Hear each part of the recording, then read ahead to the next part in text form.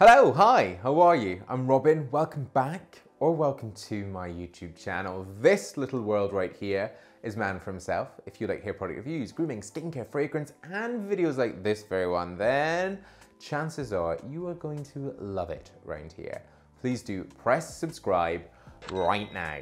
Right, I know that the struggle is real to find a great barber, to hold on to that barber, to get the best hairstyle possible for you.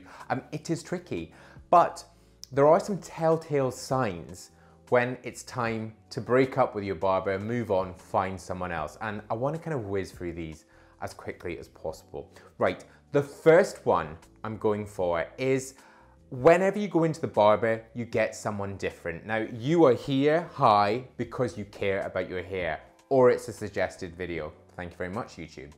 And if you're going into a barber shop, you're sat there and they come across and say, right, you're with Jake today, you're with Bob today, you're with Kelly today, and you're getting someone different the whole time, stop. Either say to them, I was really pleased with Bob or Kelly last week, I'd like to keep on going to them, or decide to go to a different barber shop. Barbers are all about having a great relationship with you, the customer. They get to know your hair, they get to know what you like, they get to know your style, they get to know any little sort of like kinks in the hair or ways that it grows on the back. My neckline grows as a complete mess. And barbers that have got to know my hair know how to cut it. So have the same barber each time. The second one is when your barber doesn't have the technical ability. And not all barbers are created equally. The barbers I've had on this channel, on Man For Himself, I'll put the hair tutorial videos that we've done, that we did in my Man For Himself HQ. Those barbers are fantastic and those barbers know their skill. They can just as easily use clippers as they can scissors. If you have a barber that only ever wants to use clippers and is shy of the scissors, that is an alarm bell, that is a flag, that is a warning. Barbers should be able to use scissors. They should be able to use scissors so much so that if the clippers weren't there, they could just use them. Some barbers are fantastic with a fade. Their Instagrams are full of these perfect blended fades. They look fantastic, but they just can't use scissors. So if their technical ability isn't there, it's time to change your barber. I should say, if you are looking for barbers who are fantastic, really very good, you need to be following Man For Hair. That's my hair Instagram account. Loads of different sort of hairstyle inspirations, and then there's a little QR code on there. QR code's very 2020, 21. You can head into your barbershop, show them that, they can scan it. It will take them to manforhimself.com, the hairstyle directory, and they can check out what they need to do. It says what to ask your barber, it says how to cut it, and it says how to style it. Right, the third one is if your barber can't give you styling advice, your barber needs to understand hair products. Again, great barbers are these people who have a craft in communication, they have a technical ability, and also they know what's going to suit you. A barber should be able to ask you what works for you, and they should be able to understand your lifestyle. If you're someone that doesn't change their hairstyles that often, or you're someone that doesn't like to style, an oil-based pomade is going to be like really bad for you. But if you're a guy who's got this sort of rockabilly and 1950s sort of vibe, that's your style, they might say to you, okay, let's go for a pomp and let's go for an oil-based pomade. They need to be able to use styling products and tell you how to recreate it at home. There's nothing worse, you get this amazing hairstyle, they've done all this stuff going on, and then you get home and you think, I can't do it. And the only ever time your hair looks good is when you've had a haircut. Right, that leads on to the fourth one.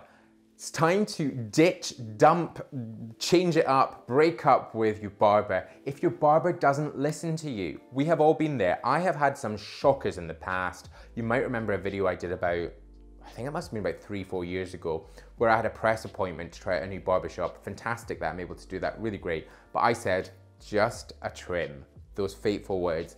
And he got the clippers, went all the way up, took it off the crown, it went super close, it was really bad, it was awful. And I had cheated on my barber, Dom, apologies, and Dom fixed it for me. But the barber didn't listen. If at all you were in that chair and you feel uncomfortable, you're the customer, you're paying for this, say stop and leave. They should not be doing that. The barber needs to be able to listen. And the hairstyle directory on manforhimself.com is really going to help you with this. Loads of different hairstyles filtered by your face shape, filtered by your hair type. Is it thick? Is it thin? Is it thinning? Is it fine? Filtered by the sort of styles that you want. It's then going to give you all these different hairstyles that you can click into. You can see what products you can use to style at home. I will find the best prices for you there. It's also going to tell you what to ask your barber. The communication with a barber is so important, but it's those words and sort of trying to tell them that you want a taper, or you want a clipper grade 2, or you want a scissor cut, or you want it square, or you want it rounded. For me, it's all from experience of working with barbers and sort of learning more about hairstyle techniques. But for you guys, you don't need to worry. Head there, it is going to help you. Also, the Man for Hair Instagram account. Right, the fifth and final one, and it is so pertinent at the moment, and that is, it's time to break up with, leave, go, ditch your barber. If the shop is unclean, the shop should be clean. They should be cleaning their tools, so their brushes, any blades that they're using, the clippers, with a Barbicide, which is just a sort of spray onto it, or they can put it into the Barbicide, which tends to be a sort of blue liquid, onto the top of the counter. They need to be disinfecting all their tools after. They also need to be cleaning that chair, cleaning the floor. You don't want any cross-contamination. They should never use the same blade. The same blade, if you're having a close shave, they should never use the same blade on two customers. It's dangerous, they shouldn't be doing it. If the shop is not clean, do not sit down, do not get your hair cut. Again, alarm bells, warning flags, get out of there. It is so important. Even if it's the best barber with the technical ability, if their shop isn't clean, you don't want to be doing it. So there you go. 5 signs, flags, warning bells, we're going through them all, to break up with your barber right there. If you've had some bad experiences, let me know in the comments. I'll put one of mine down there too.